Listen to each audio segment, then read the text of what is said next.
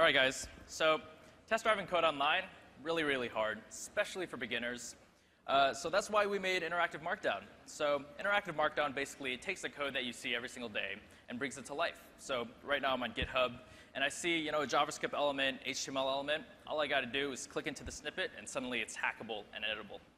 But what about languages that don't natively run in the browser? Well, we got that too. So we also support Python and Ruby, and they're just as easy as JavaScript and HTML.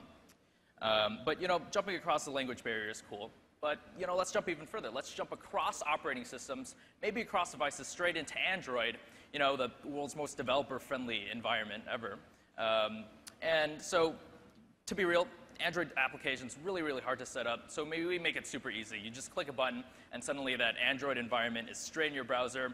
No plugins, fully featured, ready to go.